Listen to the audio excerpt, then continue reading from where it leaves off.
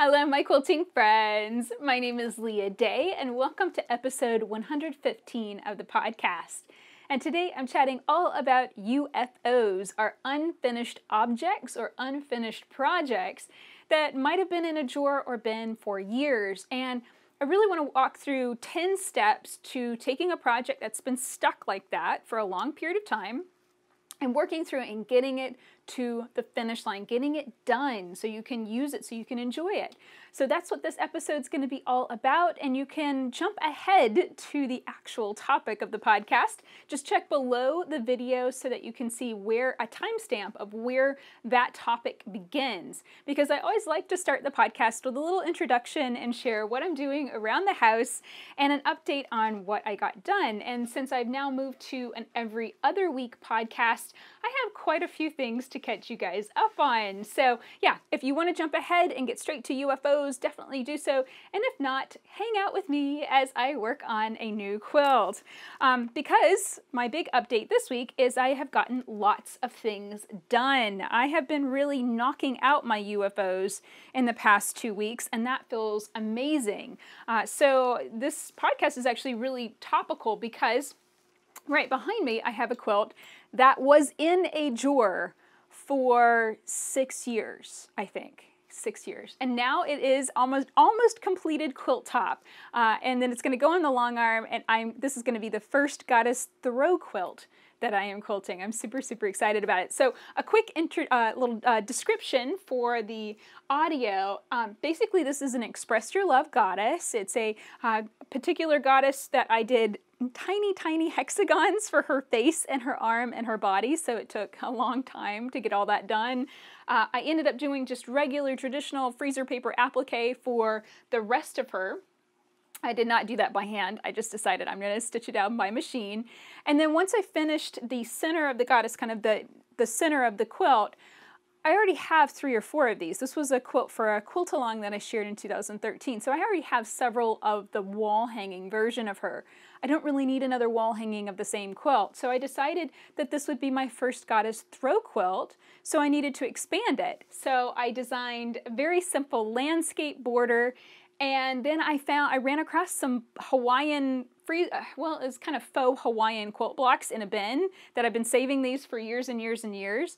And I pulled those out and trimmed them down to 15 inches. And then I have these landscapes that I created for the sides and the top and the bottom. So now it is a fairly good sized throw quilt that I'm going to enjoy curling up with on the couch. And my plan is to put Minky on the back. So I am super excited about that. I'm really excited about quilting it on the long arm because it will be easier to quilt big and to keep the quilting motifs very simple. It will be easy to create texture but not clobber it with too much quilting, which has been kind of a problem I've run into with my goddess quilts for a while. Because they're very special quilts to me, I tend to clobber them with quilting. So I'm really hoping that putting it on the long arm, and I'm planning on doing this on my continuum frame with my Grace Cunique 21 long arm. So I'm going to have a maximum amount of quilting space. I'll be able to knock out that entire border in one pass. So that's going to be super exciting. And I'll be able to create lots of different videos to share with you guys along the way. So that will be coming up soon. I just shared this past week, actually, speaking of my frame, I just shared this past week my long arm room remodel. Just a quick video on how that room changed and the massive difference that just painting the walls made. So this was kind of a multi-step renovation that I've done here, and actually Dad did most of the work because I was working on the goddess quilt book. So Dad, yeah, got in there and he painted all of the walls. He patched them up for me because they were really in bad shape. I am one of those types of people that if I need a hook, or if I need a camera mount, or I need, whatever I need, I'm gonna go drill into the ceiling, drill into the wall. I put big giant gaping holes in the wall, and I mean, it's just like, well, I need it right there, so I'm just gonna go do it. And I just can't be precious about it and worry about that. And then of course I end up with really ugly, horrible looking walls. So Dad patched all that stuff up and made it look great. And then we moved the embroidery machine over to the other corner, and that is working out great. And then the next step is the expansion of the long arm. So the frame, I mean, the long arm can't expand, but the frame can. So now I can quilt much bigger quilts. So there will be another video coming up this Friday on how I expanded the frame and kind of the process of how that worked. And then, yeah, just this week, I placed my order for automation. This is computerized quilting, and I'm really excited about that. I don't know when I'll start shooting videos on that because from my experience with expanding the frame, I've decided I'm probably going to put the automation on the frame and build it, and then I'll take it all off, and then I'll shoot a video step by step on how to install it. Because the first time I put something together, I'm really learning, and it's only after doing it once that I kind of figure everything out, and then take it all apart and then do it again for another video. I know it's kind of crazy, but I feel like that's an important step, just to show each step of the process. Especially automation is really a huge upgrade for the machine, for the frame. It is making a computer run the machine so that I won't have to touch the machine anymore. The machine will move itself, basically, which is really kind of cool. So it's using technology. I'm super excited about that. I've got a tablet coming to run that and the automation. And that's actually on special. It was on special all through August, and then we've extended that promotion through September too. So if you are interested in having a computer move your long arm for you and do the quilt, and you can select designs and put things in places, it's just so neat. Yeah, you can come and check it out at leahday.com/QCT. That's Quilters Creative Touch. I think that's the acronym. Sorry. I always get the acronym switched up. So it's like, I always think it's QTC, like Quilters Touch Creative, which doesn't make any sense. So I'm always flipping that in my head. So I have to be really careful whenever I say it. But I will probably set up hyperlinks for both of those. So whether it is leahday.com/QTC or leahday.com/QCT, you'll get there either way. Now, if I seem just a little bit on the loopy side, guys, there's a reason for it. James was in school, of course, very first week, and he brought home a cold, and Josh caught it and was, I mean, really, honestly, this isn't a cold, this is a flu. And so Josh caught it and was really down and out. Josh, doesn't normally catch colds badly, or get this sick. And he was just down for the count for 3 days.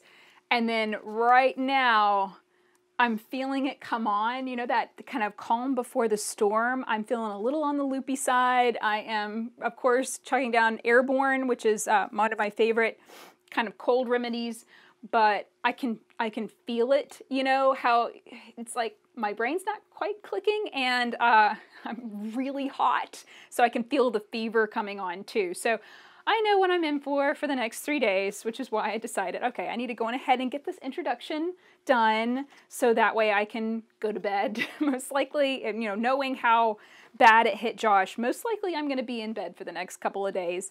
And that's just, it's just part of having kids, right? I mean, you can't really avoid it.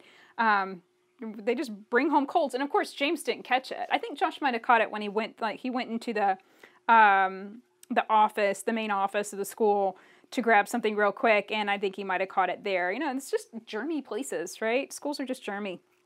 So yeah, that's going to be a factor this week, but that's not a big deal because, as I said, I have been getting so much stuff done that I almost feel like it'll be a good time to kind of have a break, a little bit of a break and a little bit of a pause, because my Goddess book is now ready for uploading, and I am so delighted by how this has come out. Of course, more red ink, or Josh's blue ink, but you can kind of see an idea of the photos and the layout. I'm flipping through it here, but you can also see a couple images that I've shared to freemotionproject.com with the show notes.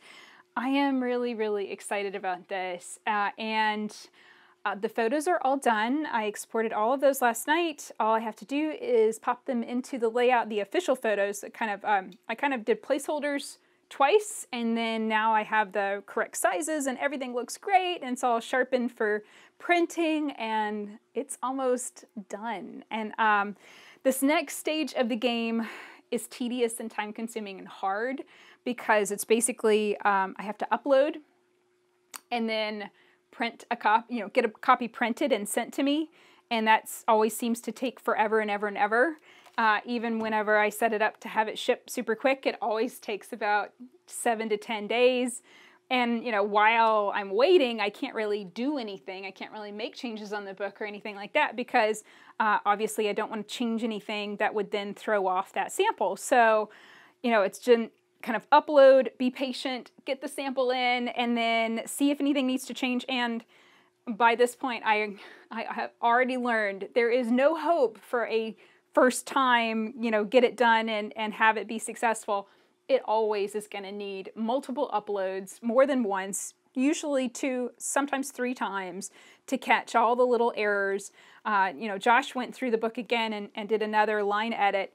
And then I figured out how to turn on spell check on my program, which had been off previously. And I went through and it was like, oh, there is a misspelled word on every single page. I am not the world's best speller, guys. I really am not. But that's what spell check is for. So I kind of pointed that out to Josh. It's like, I think between the 2 of us, you would think we would have caught this, but it's really easy to miss, like, little words, missing little words, double little words, when, I might be editing a sentence and then rewrite it and then end up with, to or the. It's just your brain kind of skips over the extra word or skips over the missing word. And so it's really hard to catch that thing without a computer program helping you out and noticing that kind of thing for you. So that was really good.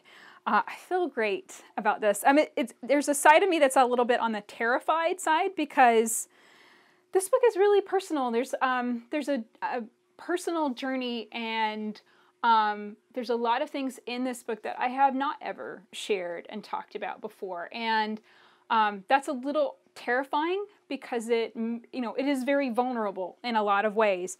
But there is another side of that, and that is that I have been wanting to share this for years. I've been wanting to put this out there for years.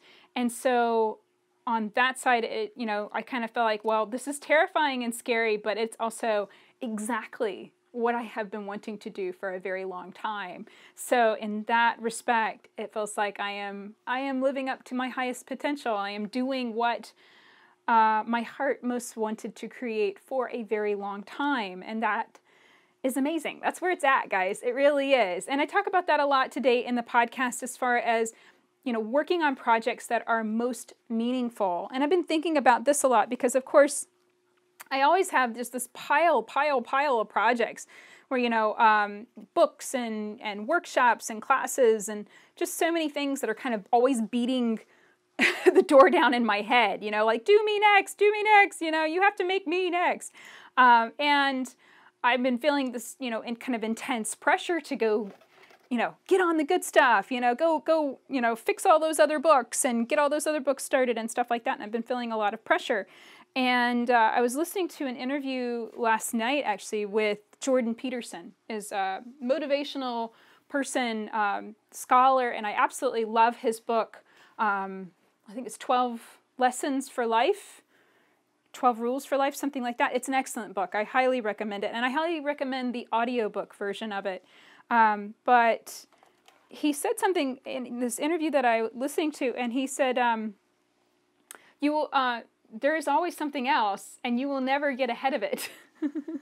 And it was kind of, a different context, but, he was talking about life in general. But that, I found that very comforting because, it's completely right. I'm nearly done with this Goddess Quilt book, but already there's, 3 other projects in my head. They're like, next. And, there's a frustration that comes with that, feeling like there'll never be a point where I'm ahead of the game. And hearing that from Jordan, it's like, well, no, I never will be. Never will be. There will always be something else. There will always be another book. There will always be pressure to start that next thing. And I have to stay focused on what I'm doing right now. And so September is going to be upload month. And what's really funny is this is exactly what happened last year. Last year I spent September uploading Mally the Maker. And in between uploads, I would work on the Miss Bunny sewing pattern, the doll pattern. So it was a very patient, slow, steady month of, upload, get the book, get a copy, check it out, make some changes, upload again. That whole 9 yards. I think this month is going to be, an upload month again. And then I'm also going to record the audiobook version of the Goddess Quilt Book. Now, it's not a ton of text. It won't be a very long audiobook, but, for audiophiles like me, and I assume if you're listening to a podcast that you like audio too, I think that it's definitely something that I want to read. I want to put myself in it. There are parts of the book I can't read without crying, so I'm gonna have to work on that a little bit. And there's an emotion that you can put into an audiobook that you can't put in written word. So yeah, I'm really excited about that. And I think that'll fit time-wise and schedule-wise, to kind of upload the book and then record the audio. I don't think it'll take more than 2 or 3 days to record that, and then get it edited and ready to go. And then I think with the audiobook version, I'm not sure exactly what I can upload to go along with that, but I'm going to see if I can upload a PDF version of the book, because it's so visual to have the audiobook, and then you also get the ebook version of the book too. And I think that'll work out really well. I don't think it would work if it was just the audiobook, because it's, it's a book of beautiful goddess quilt pictures, so yeah, that's what I'm thinking. And that's really exciting, because audio, I've been really thinking and working through, what do I really want to be doing? What do I really want to get into? And audio is my thing, guys. It really is. Although I love video, and obviously, I shoot tons of videos every single week, and I love that side of things too. I am constantly listening to something, whether it's audiobooks or I'll turn on YouTube and listen to, lectures with Jordan Peterson, different things like that. And I love listening to other podcasts and different things. Joanna Penn, the Creative Penn podcast, listen to that quite frequently, and, just different ones like that. So I'm really thinking about diving more and becoming more committed to audio. And that also means narrating Mally the Maker. I've been wanting to do that. My plan had been to narrate that in January this year, and then just kept getting pushed back for various reasons. And so my plan is definitely get started on Mally after I narrate the Goddess Quilt Book, and then I'll have all that experience narrating. So I think that the audio will be even clearer, even just being able to perfect that technique. And I'm recording that in my recording studio, basically my bedroom closet. And it works. It has great audio. And if you'd like to just hear kind of a little snippet of what that sounds like, check out the story I recorded a couple weeks ago. I think that had to have been in June. Scant and the Quarter Scamming Baby Chicks. That was a story that Josh and a little bit of James wrote. They kind of tag teamed on that little story, and I read it and had a great time reading it. And then James and I are working on a new story that has actually, his short story and kind of the questions that he started asking and stuff really got me thinking about Mally Book 2. And just in case you have not read Mally Book 1, you can come and check it out at mallythemaker.com. And I had such a fun time writing that book last year, guys. It really was the highlight of last year. And I love the whole series. I really want to get into this. But some of what James was saying and the questions he was asking really started to get my kind of creative juices going, and it kind of influenced what I'm going to be putting into Book 2. So I already had some plans, and I already had a good bit of text written, but it's interesting how James's take on it as a 12-year-old kind of started to influence that. And of course, the influence of a little boy versus, I was really thinking when I wrote Mally of, me being 10 or 12 and kind of I was pulling in that inspiration, but now I'm kind of coming from a different place, and I think that's exactly right. I think that's perfect because each book will, is going to stand alone, but also continue on this amazing journey. So yeah, super, super excited about all of that. Lots of fun things coming soon. So another big finish that I had this month, and that was my goddess cross stitch. And this was a project in progress since I was 14 or 15 years old, and I finally got all of the stitching done. I needed a photo of that quilt for the Goddess Quilt Book 2. So I got it all finished, and here's a picture of it. Super happy with that. And of course, then I go to pop it into the frame that I had already bought, and it doesn't fit. So frustrating.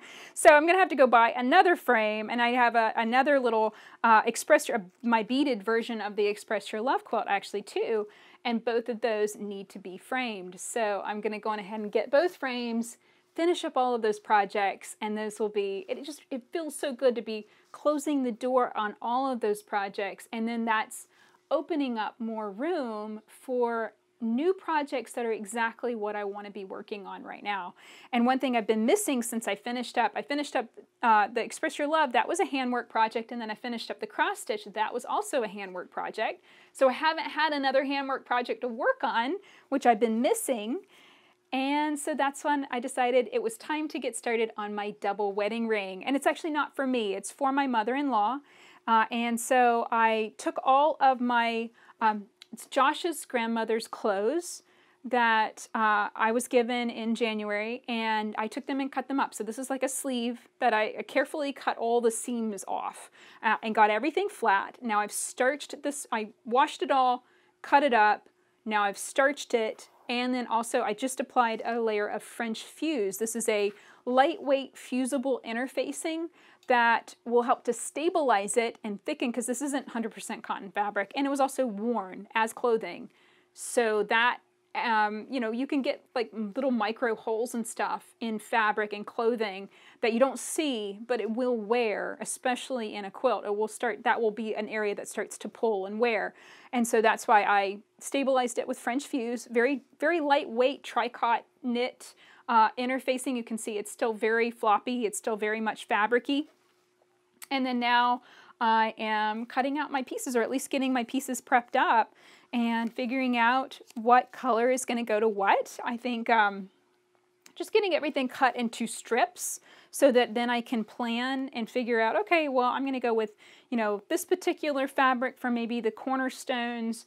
I'm using the Paper Pieces Double Wedding Ring Pack English paper piecing. And the reason I chose to do this is because I don't want to precisely cut out these pieces and have to piece them together exactly on my sewing machine.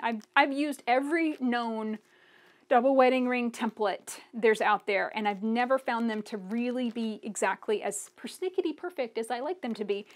Paper Pieces is English paper piecing. Wrap the fabrics individually around this kind of hard cardstock type fabric, these shapes, baste them in place, and then they'll be kind of whip stitched together. This will be exact. This will be, because it'll be by hand, it will be absolutely exact. Everything will match up perfectly, and it'll be a handwork project that I can work on for the next several months, I would bet. And it'll be something fun to do in the evening. So yeah, I'm getting all this prepped up today, and I have all of my fabrics here soaking in starch. I got that as a really good question this week. How long do I let something soak in starch if I'm doing the soak method? Typically, I'm not that patient. This is more of Dad's technique. If I've handed him 10 yards of fabric to starch and press, he's learned by now that, kind of using a squeeze bottle and doing that number all day hurts his hands. So he doesn't like to do that anymore, and I don't blame him. So instead, he takes those 10 yards of fabric, puts it in a plastic bin, then takes the entire bottle of starch and just pours it over the plastic bin. And then depending on how much fabric it is, if it doesn't seem to be enough, then he'll grab another bottle. I buy out the grocery store. Whenever I go to the grocery store, I just buy out all of the bottles of starch that I like, and then let it soak. And the question that I received this week, which was really good, and that was, how long do you let it soak? And the answer is, as long as it takes for it to go through all of the layers, you don't want to leave it soaking so long that the fabrics start to mold. And you also don't want them to dry out. So like if I don't get done with this today and process through all of this, then I'll just put a lid on it. I might put it in the fridge, and that's a-okay. But you just don't want to, like, I wouldn't want to get all of this wet and then leave it for like 2 weeks out in humid North Carolina weather, and it would probably start to mold. And then I'd have to wash it and go start all over again, which wouldn't be a lot of fun. So yeah, kind of committed now. I've got to get it all done. But that's generally the starching method that we choose now, mostly because when we're processing fabric, it's not a half yard or a yard. It's usually 5 to 10 yards of fabric at a time.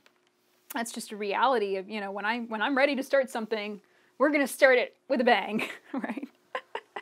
So yeah, I'm feeling, like I said, loopy, but I'm also feeling very relieved that I got both of these goddess quilts, you know, well, the goddess cross stitch and this goddess quilt behind me, the throat quilt, to the point that they got to. And I think actually, I would not have gotten them to that stage if I hadn't had the goddess quilt book and wanted photographs of those quilts to go in the book. And learned even more about photography, you know, this time around, doing the photographs for this book. Learned even more about editing and you know, creating the right files and all that good stuff.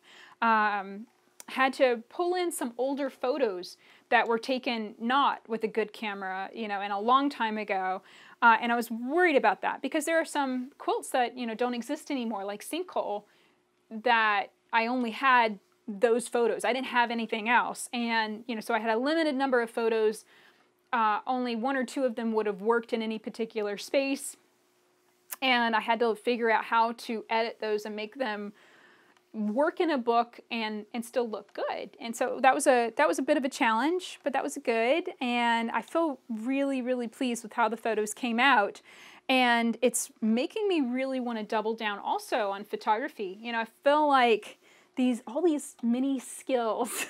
there's so much to play with, there's so much to do, but I really enjoy photography and I really enjoy book narration. So I'm wanting to lean into these things that I love doing so much. And, you know, I talked about this 2 weeks ago in the last podcast episodes. Like the only thing that really starts to feel frustrating is when I have to feel like I have to do any of this stuff on a tight deadline, like I, you know, got to get it done, that kind of thing. That's the only time that it feels frustrating to be the person that's doing all of the things, you know, and I'm working on that, just spending more time planning, budgeting time, knowing how, you know, estimating how long something is going to take, estimating and seeing, you know, how much I need to open up my schedule to allow something all the time that it's going to need in order to be created.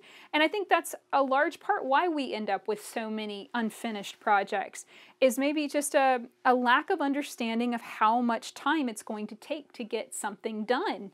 And I talk about this a lot in the How Do I Quilt This series. Now this is a special series of videos that I share for the Quilt Friends Club, and I share 1 video a month. And it's basically you post your photos. If you're a member of the group, you post a photo of a quilt that you're needing help knowing how to quilt it, and then I share 3 different quilting design ideas. And along the way, what I'm also explaining is why something is going to take more time. And let me know if you would like a podcast specifically devoted to this. You know, so when you're going into a quilt, I had this idea, but I'd like to know what you guys think about it. So that when you're going into a quilt project, you could know and be able to estimate how much time it's going to take. So if you're thinking, oh, I'm going to, you know, buy this complex Baltimore album quilt kit. That is, you know, Baltimore albums are pretty intense, guys, just saying. And, you know, if your expectation is to get that done in a month, honey, it's not going to happen. Applique is time consuming. It's slow. You know, I can bet you I will still be working on this double wedding ring quilt in January. That would be my estimation, although, you know, I don't really know, but that would be my estimation, is that I might be getting this thing done in January. because of the time-consuming nature of handwork and the time-consuming nature of English paper piecing and applique.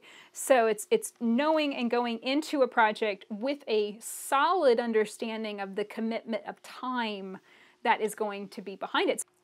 So let me know if that would be a podcast topic that you are interested in. And yes, please join in the fun of our friendship club.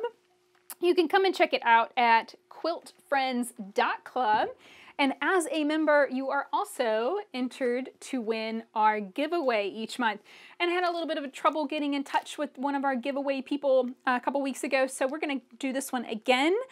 So this giveaway is Bally Pops 2.5-inch strips in beautiful colors of black and gray. And this one is going to go to Fran Harper. So congratulations, Fran. And then this one is our fat quarter bundle of Carolyn Freelander fabrics. It's a beautiful fat quarter bundle. And this is going to go to Ann Nielsen. So thank you guys so much for being members of the Quilt Friends Club. And a special thank you to our new members, Fran Harper, Marty Frangel, Mary Temis, Nancy Hennings, and Sheila Bennett. Thank you guys so much. And you can join in the fun too at quiltfriends.club. So that's pretty much it for the intro today. Thank you guys so much for listening, and I hope that you enjoy this podcast all about finishing your UFOs, and most specifically, finishing the unfinished projects that will mean the most to you. So enjoy, and until next time, let's go quilt. Hello, my quilting friends. My name is Leah Day, and welcome to episode 115 of the podcast. And today I'm going to share 10 tips for finishing your unfinished projects. And this is going to kind of be a really kind of a step-by-step process more than anything else. My method, how I have been working through my unfinished projects, and I have quite a lot. And the way that I work through it, it's kind of methodical, and it seems to be working really well as far as getting things done that I really want to use and enjoy in my home, and then passing on or just simply deciding not to work on projects that don't mean as much to me. And this was inspired by my friend Anne. Hello, Anne. And she sent me this question. She said, what is the difference between a UFO, an unfinished object? This is one of the acronyms that quilters like to use. What is the difference between a UFO and a WIP? WIP stands for work in progress. And I thought this was a great question because it really kind of separates and categorizes our projects in a way. A WIP is something that you are actively working on. So it is something that is on your sewing machine right now, or on your couch and you're doing handwork, or you're taking it on trips and traveling with it. It is a work in progress, meaning you are actively doing work on it, and it is getting your time and attention. A UFO, in my opinion, is a project that is stuck, that is not actively getting your attention, that has not been stitched on for 6 months to a year, that is not going anywhere, and it is going to stay in its unfinished state for the indefinite future because it's not being worked on. And this is the thing, I'm going to come back to this several times, and that is, the simple fact of the matter is, anything is going to remain unfinished and stuck forever if it does not get worked on. And everything and anything could be finished if you only worked on it a little bit every day or a little bit every week. So I want you to think about that as far as, you might have a big backlog of quilt tops that need to be quilted, things that need to happen with them. But if you put just 5, 10, 15 minutes into those projects every single day or every single week, you are going to see progress, and progress keeps you moving forward. And eventually, it may not be tomorrow, but eventually that project is going to get done. Okay, so tip number one, or step number one, is to pull out all of your UFOs. Get them out of the bins, get them out of the drawers, get them out of the closet, and make a list of all of them. Now this is overwhelming. I have over 50 UFOs, and that can be everything from unfinished quilt tops to projects where I've half cut it out and then stuck it in a bin. For me, I have whole books, which is a whole different scale of UFO, where it's multiple quilts that are all going to go together and be in something together. So I try and keep those things together, but it's really good to pull everything out in one go and make a list of all of it and say, okay, oh, there is that, double Irish chain that I started back in 2002. And oh, there's that 9 patch that I started back in, 2012. And make a list. You don't have to necessarily remember when you started it, but just make a list of all of the projects. And this is most important. This is the most important step of that list. Try to figure out what is the next step on the project. If it's a finished quilt top, obviously it just needs to be basted and quilted. If it is a in-progress quilt top, then what needs to happen next? Do you need to piece more blocks? Do you need to put the blocks together with sashing? Do you need to add a border? What is it that caused it to be folded up and put away instead of moving to the next step? So that's step number 1, is pull out all the UFOs and make a list of all of them. On to step number 2, and that is to go through all of your UFOs, and it really does help to have them all pulled out, all on a table or all on the floor, where you can look at all of them. And I do mean all of them. Don't forget about the UFOs that you have stashed in the closet. Don't forget about the ones that are stashed under your long arm or under your sewing machine, or the ones that you've hidden under your bed or spread out somewhere else. Mine tend to, go all over the house a little bit, so pull them all together, all in one place. And it really does help if they're all on a tabletop, so you can stand and do this. I find that I have better energy when I'm standing versus when I'm sitting, and I tend to hunch over. So try and put everything on a tabletop, like your dining room table, and stand up, and then go through them one at a time. And this is coming from the Marie Kondo method of organization, and that is to pick up each project, hold it in your hands, and ask yourself, does it still bring you joy? But really, I think the number one thing is it still meaningful? Can you imagine finishing that quilt and cuddling up with it in front of a fire? Can you imagine it being on your bed? Do you crave having that quilt be wrapped around your grandbaby? Do you just really, really wish that that was finished so you could have it on your wall? Is that a perfect quilt for a perfect spot in your home? And, is it like that? Or is it kind of meh?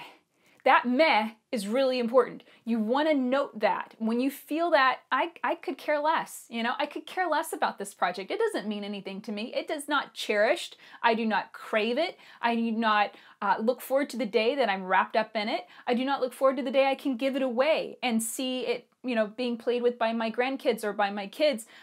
It doesn't mean anything. And that meaning, I think, is the most important thing to pay attention to. Set all of those projects, I'm not saying to throw them away, but I'm saying set all of them aside into a separate pile, because they just simply aren't priority. The projects that you should be focusing on, that should get your most attention, are the ones that are the most meaningful, the most special, and the ones that will bring you the most joy. Now, they also might be the most scary projects to work on, and we're going to work through that as we go through this podcast about how to work through those fears that can come up, especially when we're working on something that's very important to us, that has a lot of meaning, that we're just really excited about. And sometimes we can get stuck in that fear of messing it up or not having the skills to get that project finished. So make note of that. Go through everything, touch everything, pull it out of the bags. PIGS is another acronym that quilters often use, and that is projects in grocery sacks. I love that one. So pull it out of the grocery sack, going ahead and feel it, touch it, spread it out. Try and remember why it got put away in the first place. That's really important. And then also note that emotional reaction that you have to your projects. And if you feel that meh, I don't really care, take it or leave it, don't really like it anymore, don't like those fabrics anymore, those projects are going to go into one pile. The projects that really mean something to you are going to go into another pile. Okay, on to number 3, and that is, from those projects that are in the meaningful pile, separate them by the method that they need to be finished. So what's the next step? I think this is really important. You need to add to that list that you've already created. What is the next step in the process? and what method is required in order to do that. So we have projects that need to be pieced, we have projects that need to be quilted, we have projects that need to have handwork, so hand stitching, that is construction, or that could be hand embellishment quilting. I don't know. You need to make that list so that way you know what is the next step. And then these different things go in different places. So I do handwork on my couch upstairs, and that's where I like to have the project set up with the thread, with the needles, with the scissors, everything that I need, so I don't have to think about it. I just plop down on the couch every evening after dinner, and there's my handwork project, and I don't even have to think. It's right there, and so it's natural to just grab my needle and thread and start working on it. If you make it work, oh, I gotta go do that, I gotta go get that, I gotta go pull it all together, and we're tired in the evening, there's not a lot of energy to go around, and you have this whole big, for me, it's like, oh, if I have to go wind some bobbins, I'm not gonna bother with it.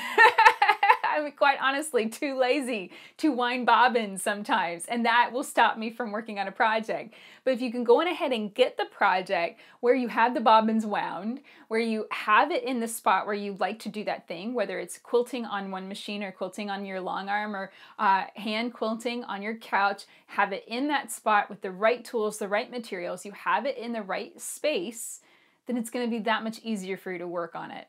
So this kind of 3 is kind of a two-parter, and that is to get, know what the next step is, and to get it in that right place with all of those materials. And this can be quite time consuming. If you think about a quilt top that you're ready to work on, well, it needs to be basted. So you need batting and backing fabric, and so that's requiring an expense. So, it might be that some of your quilt tops are not being quilted simply because there's a lot of money that goes into finishing a quilt top. And you need to start, budgeting for this, I should say. And it's really easy, and I know how easy it is because I make this mistake myself. It's really easy to go buy that new fabric and be like, oh, I want to make something new. And we're going to get into why that is very, very addictive and really, really easy it's kind of a trap to get stuck into.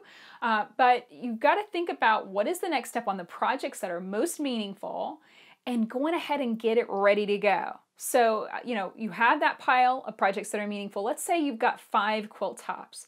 Well, out of those 5 quilt tops, pick one that you're going to go on ahead and get basted and ready for quilting.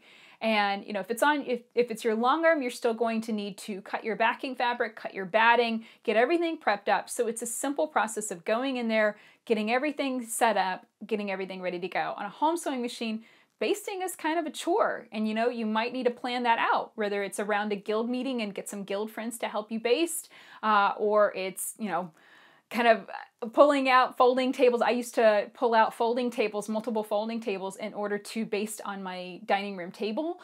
So, it is a chore, but this is the next step required in the process. So go on ahead and figure out what that is, and then start budgeting your time, where it's like, well, I can't do that today, but I could maybe do that Saturday. And then you could have kind of a basting party and have some friends over and, get all of your quilts basted and ready to go, ready for that next step.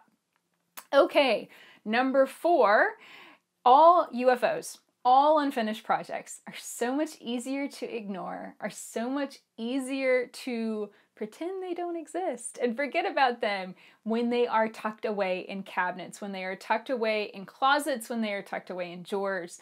And I know I have had so many more UFOs pile up over the last few years because I was keeping everything tucked very much away and out of sight and out of mind. So it's just that much easier to just go piece another quilt top. It's that much easier to go impulse buy fabric because I'm not seeing all that I have left to finish that really, I would really like to have finished. I would really like to have displayed in my home. I'd really like to be using on my bed or on my couch, or be able to give it away. So it's easy to forget about our UFOs. So I think the best solution for that is to pull them out and make them a more present part of your life. And I do this by hanging them up. So if it's a quilt top, I will oftentimes, just kind of either tape that to the ceiling, or I use very high-powered magnets. These are neodymium magnets that I just screw these to the wall about 4 inches down from the crown molding. And then you use a bar. Let me see if I've got one here handy. This is just a galvanized metal bar you can get at the hardware store, okay? And this sticks really, really firmly to that neodymium magnet, and it doesn't hurt your quilt. You can just simply by putting, wrapping the quilt around the top of the bar, just even a quilt top, not quilted, a quilt top, you can wrap that just very gently around the top bar and then clamp that to the magnet screwed to your wall. And then you have your quilt top so that you can display it and you can see it on your wall in your home. And I love this, especially in my dining room on an unfinished project, because then as I'm eating, you know, every meal, and I have an open kitchen so I can see into my dining room as I'm cooking, so I can look at the quilt on the wall while I'm cooking and while I'm eating. And all that time spent looking at it is really important, because a lot of times what gets us stuck is not knowing how to quilt it. You know, not knowing the quilting design that needs to go on that quilt in order to finish it. And that can get things really stuck and locked in place, and you can't move forward, and you don't know what you want to do with it, and you don't know how to finish it. And I find having it displayed like that really makes a big difference, because then you can start looking at it and seeing beyond the piecing, seeing beyond the applique, and going, oh, I really want to emphasize that spot, or I really want to create a new unique motif for that area. And you can start looking at your quilt in a different way and looking for texture, which is our quilting stitches, to add to the piecing or applique or the quilt construction. So having it hang might not be something that you've ever thought of doing before, and I've done this for years. I have either, you know, magnets or curtain rods or something hanging pretty much on any big wall in my house. I stick them up everywhere I can, and it's really nice because you never know when, you know, just randomly walking across the room or, you know, making dinner, you'll look up at the quilt and be like, that's how I want to quilt it. You know, that's the next step.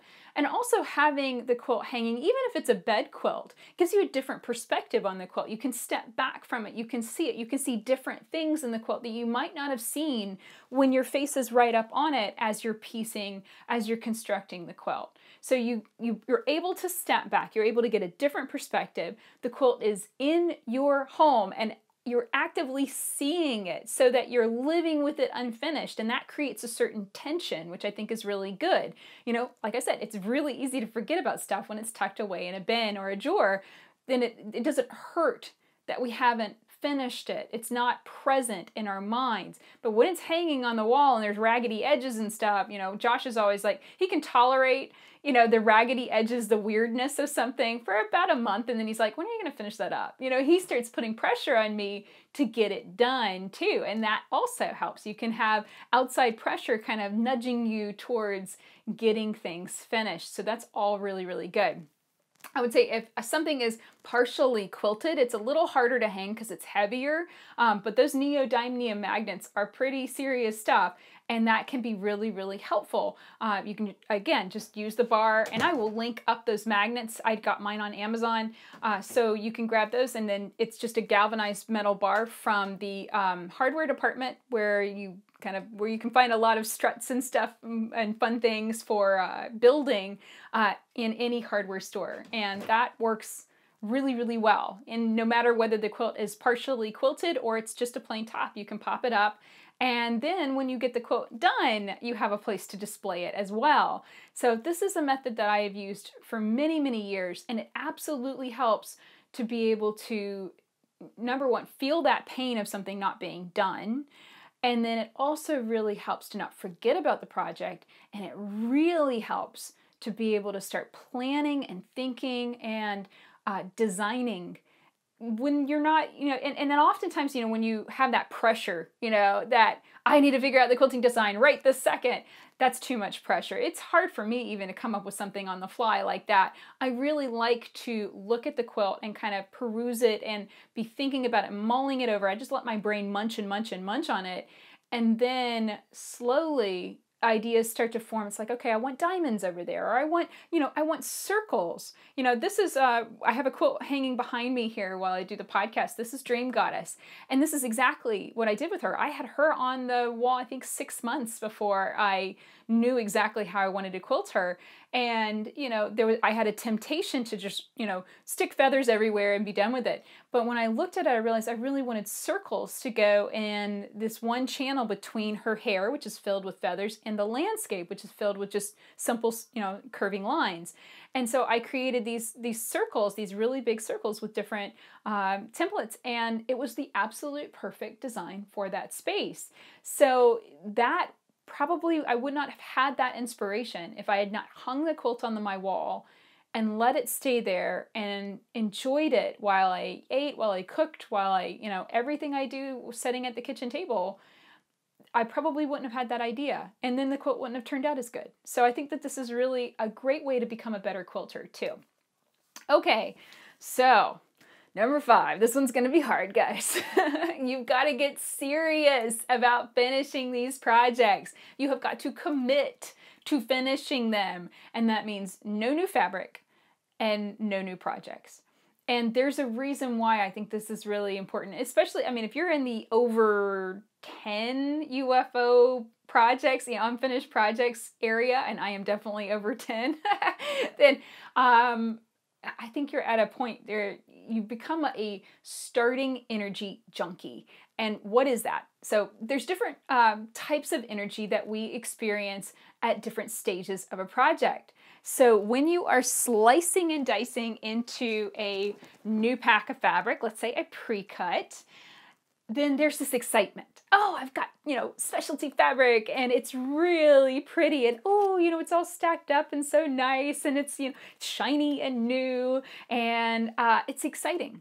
It gives you that stimulation of something new. It's got 100% possibility. There's nothing wrong with it yet. There's been no mistakes made, and it's maybe new colors that you haven't played with yet. So that's exciting too. So we get this boost with starting energy, and it's very exciting. It definitely can wake you up, and unfortunately, it's also very, very addictive, because as soon as you hit, and this is the other thing about starting energy, is it doesn't last. It's very transient because as soon as we get into the messy middle of a project, and trust me, every single project I have ever made, no matter how quick and no matter how simple, no matter how complicated, no matter how big, every single project has a messy middle. Every single project has a point where you're like, I just want it to be done. Can it just be done? I'm done. I'm tired of it. I'm tired of it. We all reach that point with every single project that we make. And that messy middle kills starting energy. So if you become a starting energy junkie, then you love that drive and that, awesome feeling of slicing into new fabric. But the second that things start to get hard, that nice energy goes away. And then it's like, well, I don't want to work on that anymore. I don't really want to do that anymore. I don't want to mess with that anymore. I really want that fix of starting energy. So then you go and grab another pre-cut. And then you go grab more fabric, and then you go and start something new. So I would say if you have a lot of projects where like even the blocks aren't finished piecing, when the blocks aren't put together into the top, you've got, unfinished sashing, unfinished borders, unfinished applique, that would definitely, in my opinion, be a sign that you're a starting energy junkie and you're liking the start, you're not liking the messy middle. And the messy middle is hard. It's hard to sustain, but it's necessary. We are quilters because we make finished quilts, because we make quilts that are bound and 3 layers going through the stitches so that way that quilt can be washed a million times and hung on the wall or draped over a bed. It can be drug around the house. Your kids can build forts with them, and that's how they last the test of time, because they are 3 layers and they have quilting running through all 3 layers, and the edges are bound and finished securely. So that is a finished quilt. That makes us quilters. And I know this is hard. I know the messy middle is tough. But there is another kind of energy that you get at the end, and that is finishing energy. It comes after you've gotten through the messy middle, you figured out what you needed to figure out. And I do really feel like every single project that we make makes us a better quilter and helps us reach the next step in our journey. And even the simplest project, we learn something with every single one. And just a quick aside, if you're starting to feel bored with quilting, if you are ever just meh, like, I'm just bored with this, that's a sign you're not pushing yourself hard enough to try new things and advance your skills. And maybe you've kind of gotten stuck in a little bit of a rut of doing the same thing over and over again, maybe too much pre-cut piecing, where you're not pushing yourself and pushing your edge to try new things. And that messy middle, when you're trying something brand new and trying new skills, trying new techniques, that messy middle is even messier. It's even harder because then you're really pushing yourself. But that's where the magic happens, guys. That's where the good stuff happens. That's where a project becomes the most meaningful and cherished because it's hard. We don't do this because it's easy. We don't do this because it's fast. We do this because it's a challenge to us, right?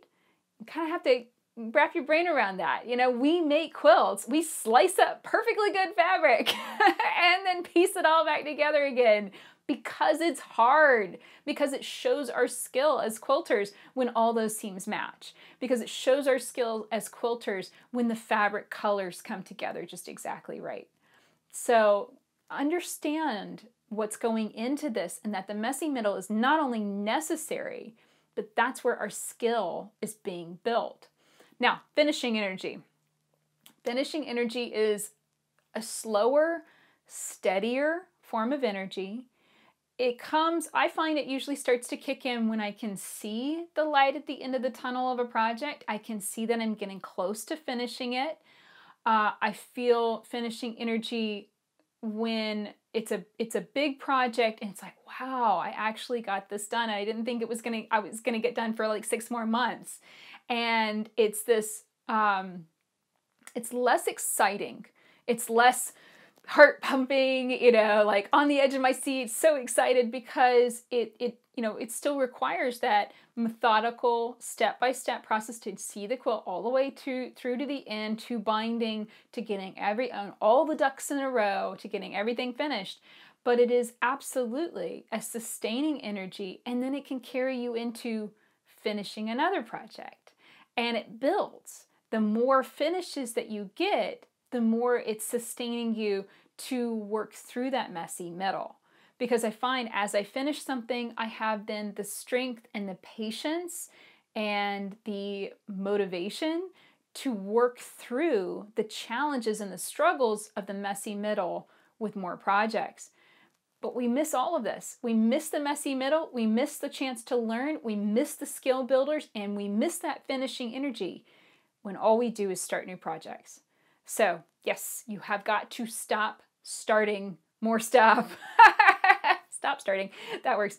Stop buying. Unless it's necessary to buy batting and backing fabric for your next project, to get a quilt top basted and ready for quilting, stop buying to piece, stop buying to, kits to make another quilt, stop buying to add more projects to your list, and start focusing on just finishing the most meaningful quilts in your stack. Okay, so once you get serious and you decide that you're not going to buy anymore, that's a hard decision to make, but it is very important to make that critical decision, because otherwise it's easy to continue down that same path, and we have to at some point just say, no, this is the line in the sand. I really want to finish these projects before I buy and invest in anything else. So now it's time to start thinking about what exactly made that project stop and get stuck. And stuck is a really important word here. And I want you to start thinking about what is stuck, what is locking this in place. So there's a reason why every quilt is unfinished, whether it is, I don't know how to quilt it, I don't know which batting to use, or I need to buy more backing fabric, or I need to go piece the backing, whatever you have decided to do. I would say, just a personal aside, it is so much easier to get everything done if you just get 108-inch wide backing fabric. This is just my own personal tip. I hate piecing my backs unless I get Dad to do it for me. I hate piecing backings because I find it time consuming, and it's more of an extra step that I don't really want to do. So I don't do that. I always go with super, super wide fabric. Lately I've been using a lot of Minky, which is available in 90-inch widths. So 90-inch wide Minky, or you can get batiks up to, I think, 108 inches wide. So you can get fabric where you can cover even a huge quilt in one pass. And that is always my favorite way of doing it. And I just really dislike having to buy tons and tons and tons of yardage, wash it all, press it all, cut the selvages off, piece it all together. To me, that is the part that really gets me stuck in place. And that's why I just go on ahead and buy really big backing fabrics. So that's just a personal aside as far as getting that part unstuck.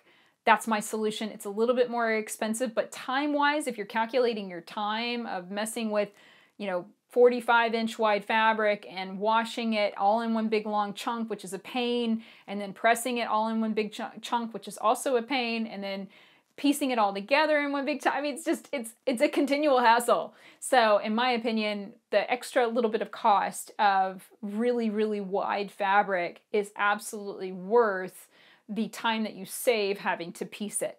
That's just my personal opinion. Okay, so what exactly are your most meaningful projects stuck on? This is a really important question. This is number 6, okay? So number 6 is figuring out why it was stuck in the first place. Dream Goddess, this quote behind me, was stuck for 3 years. It was stuck for 3 solid years. Folded up in a closet, no progress being made. She was absolutely an unfinished project. I'd pull her out and maybe quilt a little bit and then stick it right back in the closet. I just didn't have time to work on it. But what happened was, in the sky section, I had established a feather design over here, and then I thought, oh, it would be really cool if I used like different free motion quilting fillers in the other half of the sky section. And so it's these rays that I decided to pick different quilting designs for. Well, that left a question mark in my quilt, so that I was able to quilt everything perfectly fine, no problem, up to that point. And then I had this question mark on the quilt. What designs do I use? What designs do you use? I had trouble picking, because by that point I was tired, I was depleted. I could not make up my mind. I could not make the decision. And my lack of ability to make up my mind and make that decision made this quilt get stuck for 3 years. This can happen. This happens to me, and this happens to me a lot, because it can become too precious. Like, oh my gosh, if I pick the wrong thing, it's going to be ruined. Yes, I experience and deal with that, and that worry comes up for me a lot. I've got this little tree landscape that I painted, and I've been feeling that a little bit of, oh my gosh, I don't want to quilt it. I might mess it up. I might go in there and pick the wrong thing. And the solution, number 1, is to pull on your big girl panties and do it anyway. Jerk them up and let's go. Don't give yourself the opportunity to get yourself stuck. Keep moving forward. When I actually finally pushed myself and just said, just stick whatever you want in those rays, Leah. Just get it done. When I actually pushed myself and made myself finish it, I had one startling revelation, and that was, it did not matter. I'm going to move the camera so you guys can see. Those rays, it absolutely doesn't matter. I could have stuck anything in those areas. I could have quilted any design, and it would have looked just as fine. It was not the choice of design that was so crucial. It was just deciding to quilt it and be done with it, right?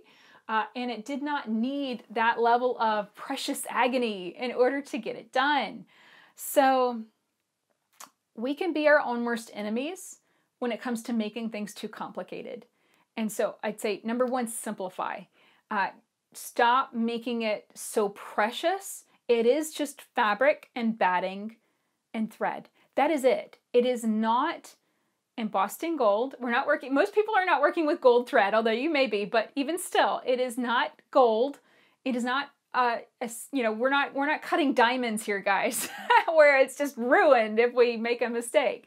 It is okay if it's not exactly the way that you envisioned it in your head. That can happen for your next quilt. Whenever it didn't come out quite right, that tension can carry to your next quilt. And then you can say, oh, well, what did I learn? Well, I learned that I wanted more of this and less of this, and then now I'm going to try it that way. So even if you end a project with a little bit of regret, that can be a lesson to carry to the next project. It's not something that you have to agonize about in the project that you're working on right now. A lot of my projects get stuck because in my head, I've inflated how much time it's going to take to get them done. So, oh my gosh, it's going to take forever and I'll never get it done. I'll be bogged down with that for months and months and months and months and months. And I make it a big, huge deal. And that's not true. It's usually not true, I should say. It's usually I'm inflating it, number one. And then number two, it's not nearly going to be that bad if I work on it steadily over time. And we're going to get into that. But nothing lasts forever. I can definitely say that. Having finished several UFOs in the last couple of months, I can say nothing lasts forever. Even if you have decided to piece a quilt with 1/4-inch hexagons, nothing lasts forever. You will get it done eventually. So don't get stuck on it being so time consuming. Understand that you went into that project. You decided to piece it that way. You chose that pack of 1/4-inch hexies. So you've got to own your past decisions. And if that is the project that is the most meaningful, then you have to, you bit off that slice of cake. So now you got to eat it. You got to do the work and get it done. But understanding why a project is stuck is, I think, the key in so many ways. Is it stuck on the quilting design? Is it stuck on not having the right materials? Did you mess up cutting your fabric and now do you not have enough fabric to cut? Did you not buy enough to start with? Can you not find that fabric now in stores? That is a serious thing that a lot of quilters struggle with. And I would say the first step is to be open to changing the project to fit what you have, rather than buying more or struggling to find it, which it's a lot easier now, I find, to find certain fabrics. Because of the internet, you can search that name of the fabric. If you happen to have a little bit of the selvage left, then maybe you can search for it. You might be able to find it obscurely, somewhere on Etsy or eBay. You never know where you'll be able to find some yardage. But another idea would be to push yourself, if you absolutely can't find more of that fabric, another idea would be to push yourself towards changing the project and saying, okay, this isn't going to be a king-size quilt. Maybe it can be a full-size quilt. Maybe it can be a tablecloth quilt now. Maybe it can be a throw quilt for my son, or a throw quilt for my daughter, or a gift quilt, or a charity quilt. Be open. I think a lot of times we get stuck because we're very rigid. It's like the project goes into a box of this is what it is, and it is not going to be anything different. It is only this. It can only be this, and it can't be anything else because I need this, this, and this in order to finish it.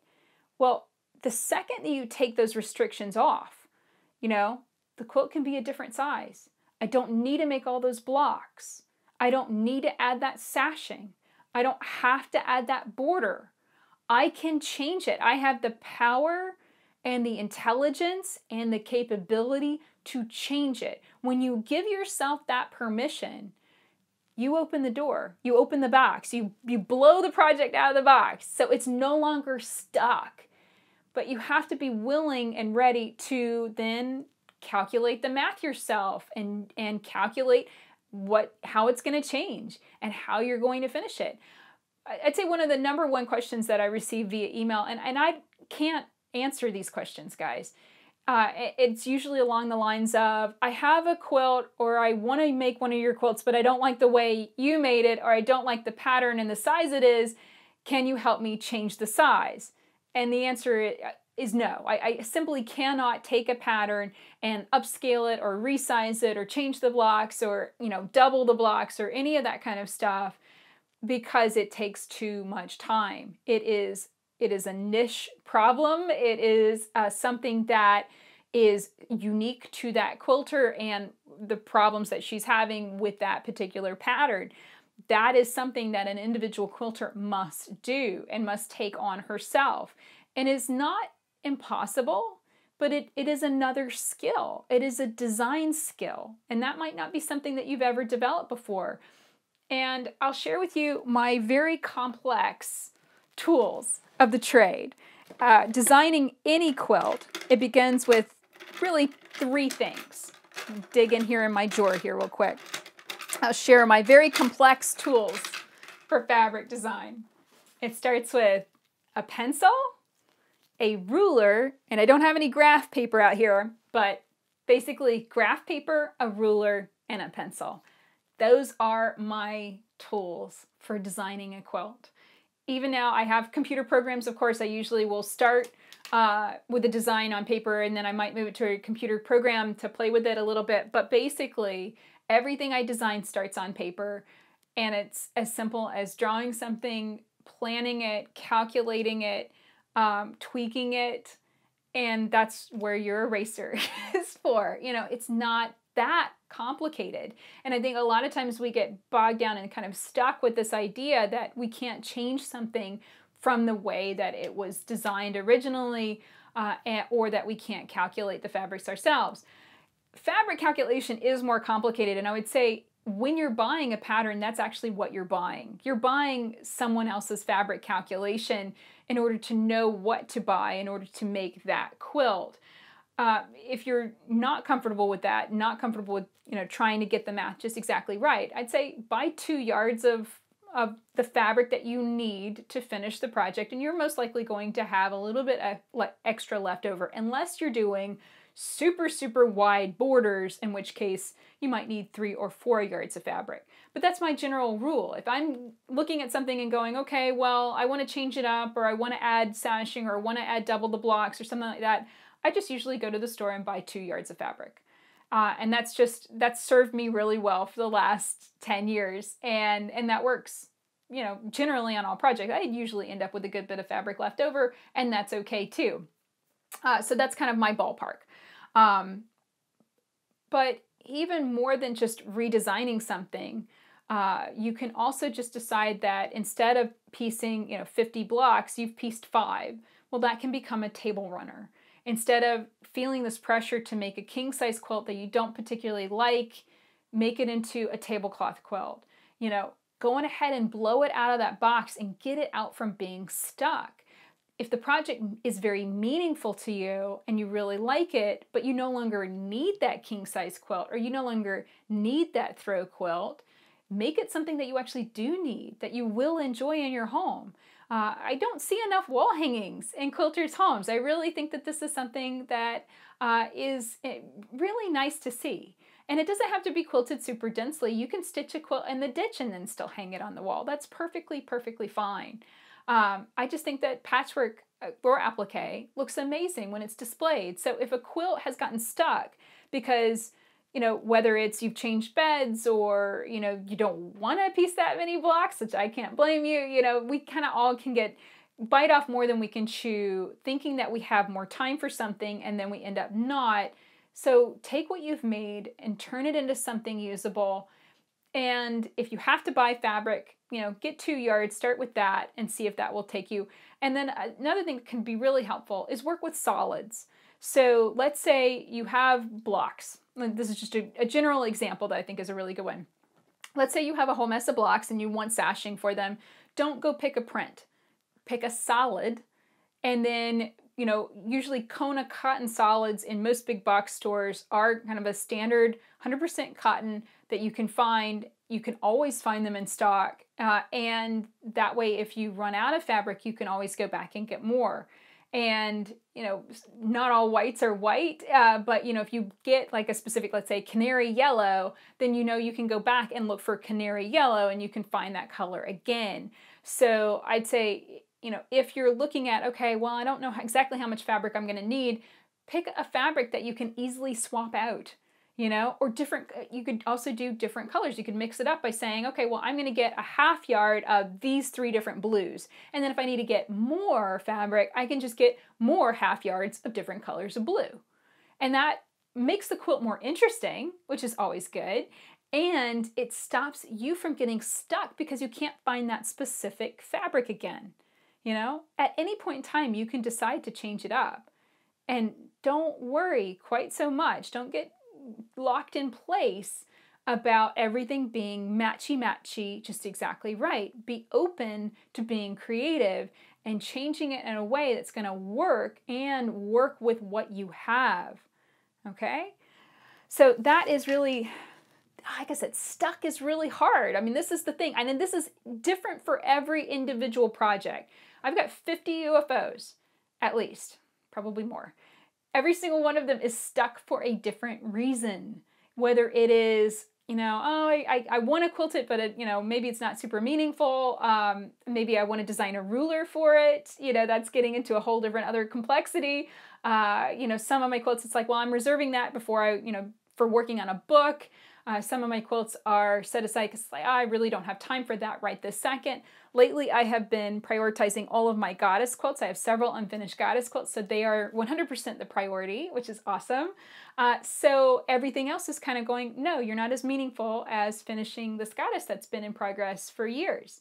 So prioritizing, number 1, and priority is singular. You can only work on one at a time. I could say with quilters, depending on your setup, you might be able to work on 3 projects at a time. I usually have 1 quilt on my long arm or my sewing machine for quilting, and I have 1 quilt that's being pieced, and then I have 1 quilt that's in handwork, where I'm constructing or I'm working on it primarily by hand stitches. So depending on your setup, you could have multiple projects going at once, but physically you can only work on one thing at a time. But just keep that in mind, as far as where things go in your home. Have a different project at each of your stations, and then it's no question in the evening, whenever you're had dinner, relaxing, then you can just sit down and get to work. Whether it's on your home sewing machine, on your long arm, sitting down and hand stitching, you've got something that you can work on, and that really, really helps. And that comes into number 7, and that is decide to move. Decide to get it unstuck. You've recognized why something is stuck, why it got put in a box, why it's not moving, and decide that it's no longer stuck. Decide what you're going to do next. Make those design changes. Decide what you want to do with it. You're going to get it moving. So that's number 7. Number 8. This is really important, and I kind of already alluded to it a little bit, and that is calculate the time you have left. This is something I don't think many quilters do, and I think it's really important. If you are piecing a block, time yourself. Set a little timer. And, I use my phone. You can just set a timer and just let it run in a stopwatch, and then you can know how much time, okay, well, that block is going to take 30 minutes to piece. And now okay, well, 30 minutes. So that means if I've got 50 blocks, maybe if I can piece 1 block a night, then I will have all the blocks done in 1 month. That might sound like a lot of time, but that's 30 minutes every single day. And in 1 month, all the blocks will be done. That to me makes it very manageable, so that okay, going into September and I have this big quilt. By October, I'll have it done. I have the blocks done, and then I can get the sashing on maybe through October, and then it'll be ready to quilt in November. That's how my mind works. I like a schedule. I like having a ballpark. Like, okay, the quilt's going to be in this stage at this month, and then I can be looking forward to this. That's how I work. And then when I fall behind, I have to renegotiate that a little bit when I fall behind. But usually, especially if I am moving forward and moving at a faster pace than I thought, I love finishing ahead. Feeling like I'm ahead of the game makes me feel an extra boost. It's almost as good as starting energy. In fact, actually, I would say for me, it's better to feel that, I made extra progress. And this is something like happiness-wise. I read a lot about what makes us happy, and making steady progress on anything makes us happier in general versus, versus no progress at all, which is not any fun. Or, like that kind of slam through it, get it done in a rush, kind of progress. That's exhausting. But a little bit of progress every single day really makes us happier people. It makes us feel effective. And I always feel like, when a project gets stuck, it stops making me happy completely. I stop feeling any joy in working on it, because it's like every time I touch it, it's like, oh, it's still stuck. I still don't know. Every time I pulled this quilt out, Dream Goddess out, and got a little bit more quilting done on the rays, it was still had that stuck feeling of, I don't know what else I'm doing. Like I picked one design, but I didn't pick the other 8. So it stayed in that bogged down, stuck state until I finally just picked all the designs and decided it's going to get done, it's going to get finished. So calculating the time left is, you do have to time yourself. You do have to kind of roughly time yourself, use a stopwatch. I did this with Express Your Love. Here's a picture of this quilt. This particular Express Your Love had 1/4-inch hexes in her face, 1/2-inch hexes through her body, and 3/8-inch hexes through her arm. It was over 400 hexes that I still needed to piece. And I went into this, I started working on it again in May, and it was kind of like, maybe I could get this done in order to have a photograph for my Goddess book, which I'm working on right now. And I started working on it thinking maybe I might be able to get her body done. I don't know. Well, 15 minutes a night, or 30 minutes a night is how much I set aside. 30 minutes a night, I was quickly able to calculate, wow, okay, I can prepare, and this was English paper piecing, so it's kind of a 2-step process. You have to fold the fabrics over the pieces of paper and baste them in place, and then you have to stitch them together. So I decided to prepare all of them first, so that all the pieces I needed would be prepped, and then I do the stitching together. And I like this because I could sit down and say, here is 15 pieces that I need to prepare. I would get those 15 pieces done, and then every day I would write down, I think for her arm I had 186 pieces that I had to prepare, and every day I would write down the number that I had prepped /186. So it was like, at the beginning it was like 15/186. So I had 15 done out of 186. And then, as I went, that became really addictive to see that number go up. It's like, oh, I've got 100 out of 186. I only have 86 more to go. And every night I would write in my journal how many I had accomplished. So then it became, in that 30 minutes, I got 15 done. Well, then sometimes it'd be like, oh, well, I can watch another silly show on Amazon and, knock out another 15. So then I started kind of doubling my number. And it wasn't a hardship. It was exciting to see that progress being made. And so in a matter of a week, I got all of the 3/8-inch hexes for her arm knocked out and prepped up. And then setting down and piecing those together, I didn't have an estimate for how much time that would take. So I started by just piecing the hexagons into rows and seeing how many rows I could create. So I realized, okay, I can make 3 rows per night. And once I started, kind of on that track, I did this exact same thing. Okay, well, I can get 3 rows done and then I stop. When I'm really, really feeling busy or stressed out, then it's like, okay, 3 rows and stop, I'm done. But the nights that I felt more relaxed and I had more time and I was like, oh, I'll stay up a little bit later, that kind of thing. Then I was like, oh, I could get 10 rows knocked out. And then putting those together, it all chained. It chained together, and it ended up taking far less time than I ever would have thought when the project was in a bin, when it was in my head, not in reality. We tend to inflate things in our head and make it bigger and more time consuming than it actually is going to be. So in my head it was, oh, this is going to be just so time consuming and so hard, and it's going to take forever, and I'll be doing this forever, and it'll be October before I get all these hexes pieced. No, I had all of that knocked out, barely halfway through July. So it can take less time than you anticipate once you actually time yourself and start working within that time budget. And I would say 15 minutes a day is a huge accomplishment. Just saying, okay, 15, and that's actually number 9, 15 minutes a day. So you have your UFOs, the most meaningful ones. You've decided to get them out of being stuck. You've identified what the next step is. Now, 15 minutes a day. And like I said, have it set up so all you have to do is sit down at your sewing machine and start quilting. You don't have to do any prep. You don't have to wind bobbins. Make sure to get all of that fiddly stuff done on one particular day where it's like, okay, today is prep day. I'm going to clean out my machine. I'm going to oil it. I'm going to get all my bobbins wound for this project. It's all going to be ready to go. So all I have to do is just sit down and do my stitching. And then it's effortless, because you don't have to question what you're doing next. You don't have to, I got to go clean out those dust bunnies for my machine. I got to go oil it. I got to go do all this other stuff. You're not getting blocked by things in your path. You have smooth sailing, set down, get your piecing in, get off the machine. And then those 15 minutes, it's very easily to turn those 15 minutes into 30 and those 30 minutes into 45. It just naturally happens. You're kind of in the groove, you're relaxed, you're enjoying yourself, and then you end up spending a little bit more time than you anticipated, and that's good, because that just gets the progress, a little bit more progress done on that project, which means it's going to get knocked out that much faster. And it also means that you're seeing that change, you're seeing it get closer to that finish, and then you start tapping into that finishing energy. And all of that is good. All of that is really the key to finishing our unfinished projects. Okay, so the last one, number 10.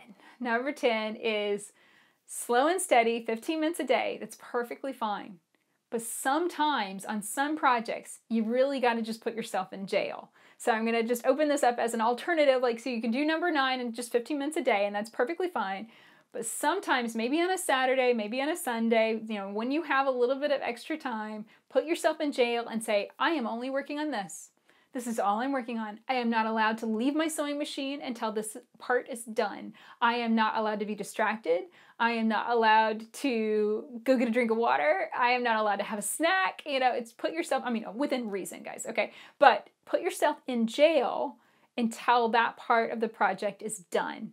And then give yourself a reward. Then it's chocolate or ice cream or, a nice bath in a book, something like that. Sometimes for me, jail is I'm not allowed to buy a book, because I'll usually end up reading in the evening rather than sewing in the evening. So it's like right now, I am not allowed to buy another book and start another book until I get all of my stitching done on the borders and stuff that I have for that Express Your Love. So I've got to get that done before I touch another book, which is really hard, because I just started a new book. I really, really want to read it, but I'm in jail. I can't do that. I've got to get this other thing done first. So this was something from my friend Luann Fisher, and she was on the podcast a couple months ago, and we talked about quitting video games because it was such a waste of time. And she said there's 3 things that you can do. You can spend your time, you can invest your time, and you can waste your time. And I absolutely love that. Now, I consider reading a book, it's spending my time wisely. I love reading. But getting to the next step of a quilt, particularly a very meaningful quilt, in my opinion, is an investment. That's an investment of my time in creating something that I love and I can use and enjoy for the rest of my life. So in my opinion, working on the quilt is an investment, not an expense. But doing things like watching TV, playing video games, browsing the internet, watching YouTube, all of those things, unless I'm also stitching at the same time, all of those things are just a waste of my time. That's my own judgment. That's how I compartmentalize stuff, but that's also how I very carefully use the time that I have. And I do get a lot done. And I get this question a lot, and I actually did a whole podcast on it, and that was, do you ever sleep?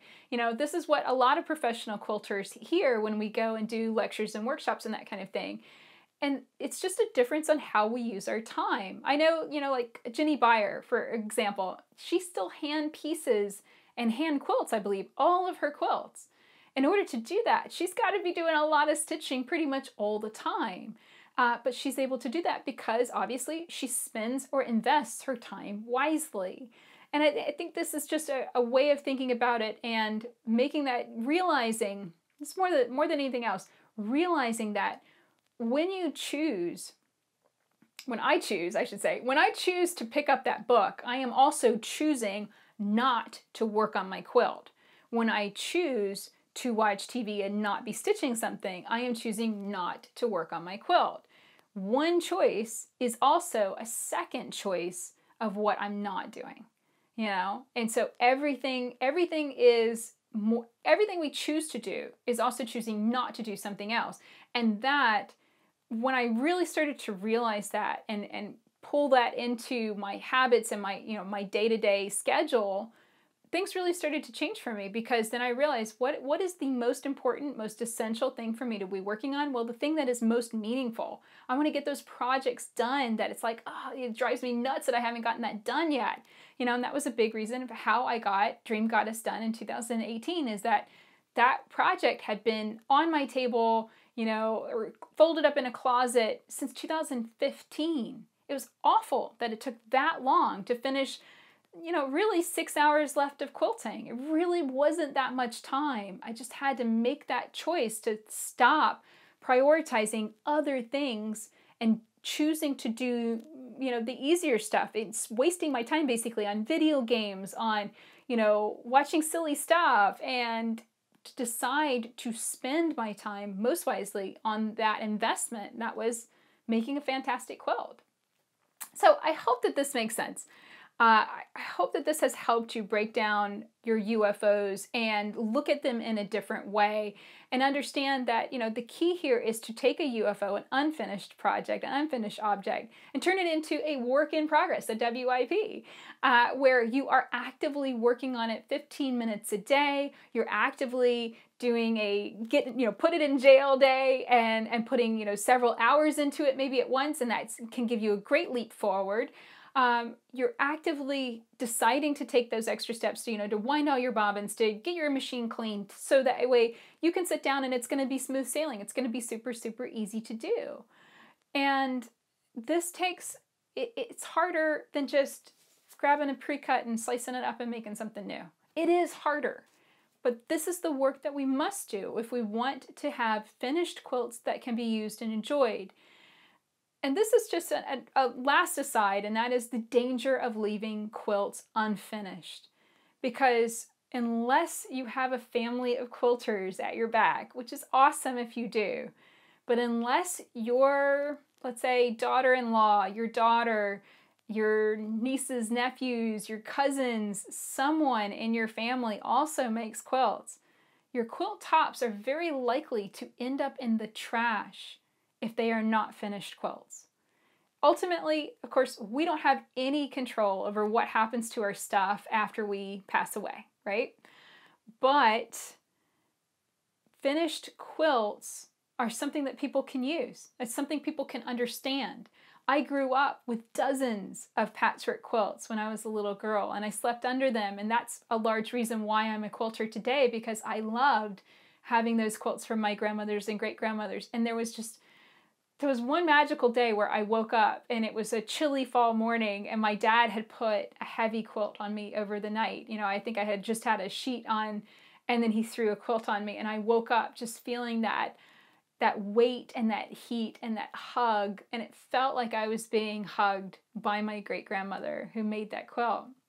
And that memory still, it has the power, you know, to turn me into a quilter, basically. That was such a magical memory that I've chased after it ever since. I love that. That's why I love quilts. That's why I love sleeping under quilts on my bed, because there's nothing else like that. And a store-bought quilt doesn't feel the same way.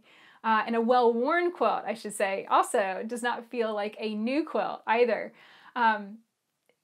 Finished quilts, well-used, well-loved quilts have a particular feel, have a particular meaning to them that, you know, a quilt top is just never going to have. And a quilt top cannot be used. If it gets dirty and someone tries to throw it in the washing machine, can you just imagine what would happen to that? It would fall apart. It would become a big frayed mess. And my mom had a quilt top for years, and she would spread it out over the bed, kind of like a bedspread, and then she'd take it off. You know, she didn't want to wear it out too much. But I ended up with that several years ago, and I ended up quilting it to turn it into a finished quilt, because it was falling apart. You know, and I had to do a lot of repair for those seams, because even just spreading the quilt out over the bed and not even really sleeping under it had damaged it in many ways. So this is something to think about. Do we want to leave our families with finished quilts that can be used and enjoyed and cherished and loved and pass this amazing craft down to our kids and our grandkids? I mean, I didn't know my great-grandmothers, but they absolutely influenced me, far, far after their death, right? Or if the alternative is to leave quilt tops, which are weight, they are a question mark, that, a burden really in a lot of ways, that, family members really don't know what to do with them. They feel a certain level of guilt to throw them away. And it can really, this is one of those things that someone, particularly, emotional person, gets left with something like that, then that could be something that they hoard, that they stash away, and they can't get rid of it, and they can't do anything with it, and it stays stuck for them. And that's really, I think, a burden that we shouldn't be leaving on our family.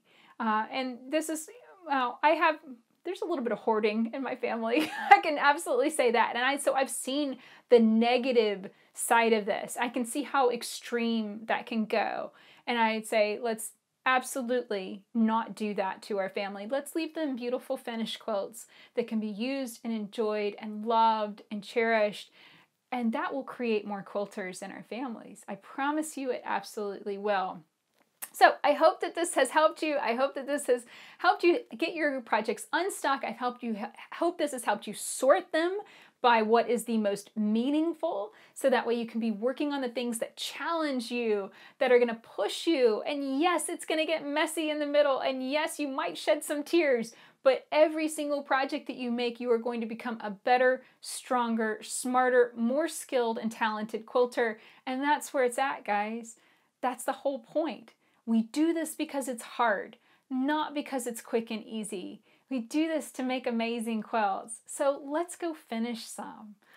So I hope that you have an amazing quilting week. Don't forget to sign up for the notification to get the pre-order email for my Goddess quilt book. The pre-order, I'm hoping, is going to start November 1st. So come and check that out at leahday.com/goddess. Until next time, let's go quilt.